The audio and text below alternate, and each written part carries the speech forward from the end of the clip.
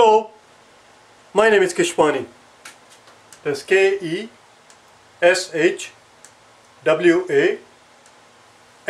Keshwani. We are here because we want to learn some math. Today we will solve some linear equations. This is the second time we are doing these exercises. Let's take a look at what we have here. The first equation that we have is 2p plus 3 equals 13.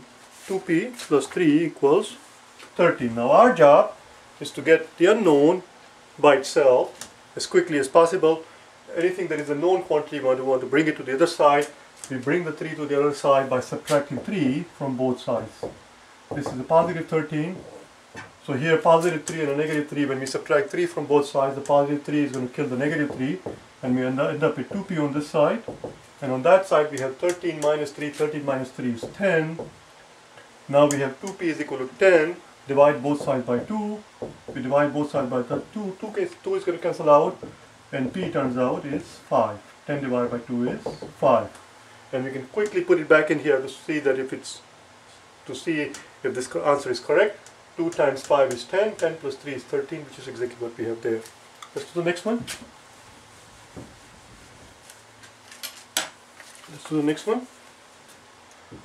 3x plus 4 equals 10. 3x plus 4, we are told, equals 10. Let's bring the 4 to the other side by subtracting 4 from both sides. 4 drops out, and 3x here. 3x equals 10 minus 4, which is 6, and therefore x is equal to 2. And we can quickly verify 3 times 2 is 6, 6 plus 4 is 10, which is exactly what we have here. Let's do the next one. 5a plus 3, we are told, equals 8. Subtract 3 from both sides, as always. Bring the number to the other side. So 5a is going to become 5 minus 3, which is 8 minus 3, which is 5.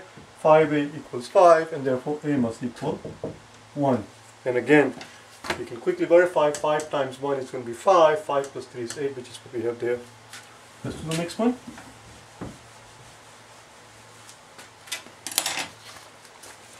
4z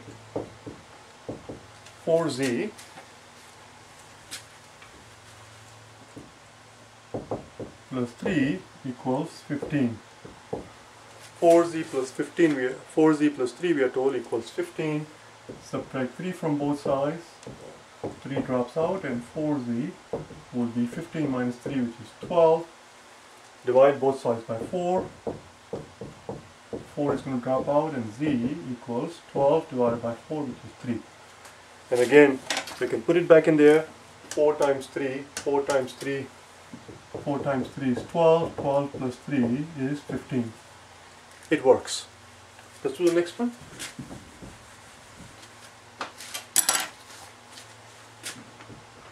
9y plus 2 is 20. 9y plus 2 is 20. Subtract 2 from both sides. 2 is going to cancel out. 9y equals 20 minus 2, which is 18. And therefore y is equal to 2. We divide both sides by 9. And once we find out that y is equal to 2, put it back in here. 9 times 2 is 18. 18 plus 2 is 20. Let's do the next one.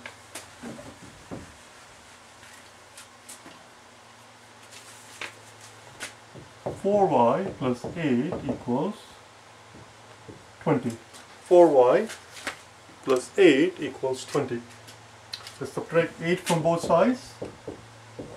8 drops out, and 4y equals 20 minus 8, which is going to be 12, and y will be equal to 3 if we divide both sides by 4. Now that was one way of doing this thing, but when you come across something like this, let's take a look at it one more time. 4y plus 8 equals 20. The coefficient of y is 4. This is called the coefficient, is 4. Here we have 8 as a constant, and here we have a 20. What do we notice? What we notice is that all of those three numbers, 4, 8, and 20, they are all multiple of 4. I was about to say multiple of 2, but in fact the common factor here is actually greater than 2. Its common factor here is 4. This is one way of doing it, but the quicker way, the smarter way would have been to divide both sides of the equations by 4 right from the very beginning. Divide both sides of the equation by 4. Divide every single term on this side by 4. Divide every single term on that side by 4. And if we do that, the 4 drops out and we find that y plus 8 over 4, which is 2, equals 20 over 4, which is 5. And all we have to do at this point is subtract 2. And y equals 5 minus 2, which is 3, which is exactly what we found here. This is a quicker way, this is a smarter way, this is considered to be more proper, this is considered to be more conventional. Do you understand? We missed that here. We did not realize that they all had a common factor. Let's do one more.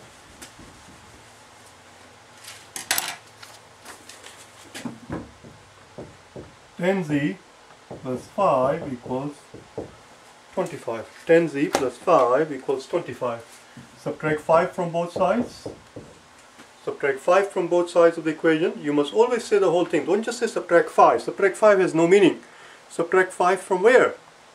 And don't just say subtract 5 from this side. You can't just subtract or add something to only one side of the equation. If you add or subtract something to just one side of the equation, that equation is no longer valid. That equation is now no longer balanced. You must say subtract 5 from both sides of the equation, which is what we did here. Positive 5 is going to cancel negative 5. 10z equals 25 minus 5, which is 20, and therefore z is equal to 2. What do you notice about this equation? The equation that we just finished here, what do you notice? Let's rewrite it here. What we notice is that we have 10z plus 5 equals 25. What we should have noticed, which we did not, what we should have noticed is that 10 is a multiple of 5, 5 of course is a multiple of 5, 25 is a multiple of 5. All of these numbers have a common factor of 5. We should have divided the entire equation by 5 right from the very beginning. It would have made our life a little bit easier. Let's do it. Let's divide everything that we see on this side by 5, all the terms on this side by 5, and all the terms on the other side, divide all the terms by 5. These are called terms. These are two terms, that's another term. Let's divide everything on the left hand side by 5, let's divide everything on the right hand side by 5. If we do that, 10 divided by 5 is 2, and we find that 2z plus 5 over 5 is 1 equals 5 divided by 5 is 5. Now we subtract 1 from both sides. 1 drops out, we find that 2z equals 5 minus 1, which is 4, and therefore z equals 2, just like before. Let's do one more. Let's do one more.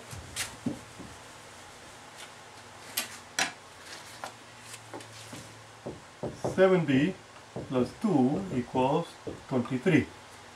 7b plus 2 equals 23. Let's subtract 2 from both sides. The 2 is going to drop out, and 7b equals 23 minus 2, which is 21. Divide both sides by 7. 7 is going to drop out, and b equals 21 divided by 7, which is 3. What else could we have done this? What else could we have done with this equation? Let's rewrite it here. Let's rewrite it here. 7b plus 2 equals 23. What else could we have done here? The answer is nothing. Nothing at all. I tricked you. Nothing. There are no common factors here. This is about the only way. Do you understand? This equation cannot be simplified. If you could simplify an equation right from the very beginning, you should simplify it before you do all the work. Do you understand? This equation cannot be simplified. That's the only way to go about it. Let's do one more. 60 plus 3 equals 33. 60 plus 3 equals 33. Let's subtract 3 from both sides. Subtract 3 from both sides of the equation. Positive 3 kills the negative 3, and we find that 60 equals 30 minus 3, which is 33 minus 3, which is 30. Divide both sides by 6 so that we can kill this 6. And now d equals 30 divided by 6, which is 5. We put it back in the equation to verify it. 6 times 5 is 30, 30 plus 3 is 33, which is exactly what we have here. What else could we have done with this equation? 60 plus 3, we are told, is 33. What else could we have done with this equation? Well, we see a 6 here, which happens to be a multiple of 3. We see a 3 here, that happens to be a multiple of 3. We see a 33 here, that happens to be a multiple of 3. We could have actually divided the entire equation by 3 right from the get-go. Let's do that. Let's divide the entire equation by 3 right from the very beginning. 6 divided by 3 is 2, so we get 2d plus 3 over 3 is 1 equals 33 divided by 3 is 11. Subtract 1 from both sides. 1 is going to cancel out. 2d equals 11 minus 1, which is 10. Divide both sides by 2.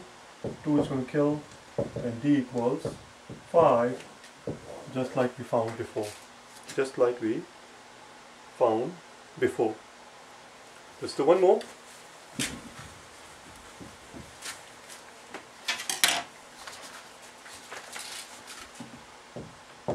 (10p plus 2 equals 102). 10p plus 2 equals 102. Let's subtract 2 from both sides. 2 drops out, and we find that 10p equals 102 minus 2, which is 100, and therefore p equals 10. What else could we have done with it? Well, let's take a look here.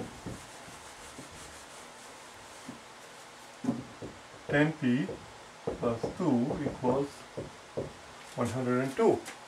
We notice that 10 is a multiple of 2. We notice that 2 is a multiple of 2. 102 is a multiple of 2 because it's an even number.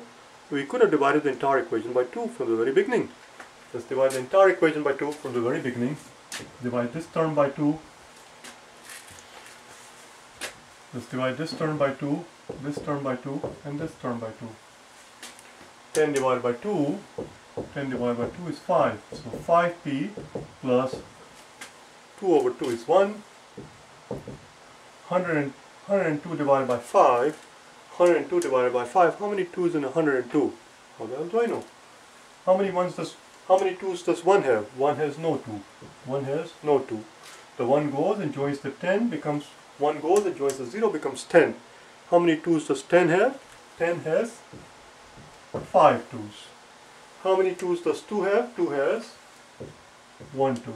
It's 51. Let's subtract 1 from both sides. And we find that 5p equals 51 minus 1, which is 50. 5p equals 50. Divide both sides by 5. 5 cancels, and p equals 50 over 5, which is 10, just like before. I'll see you tomorrow, okay?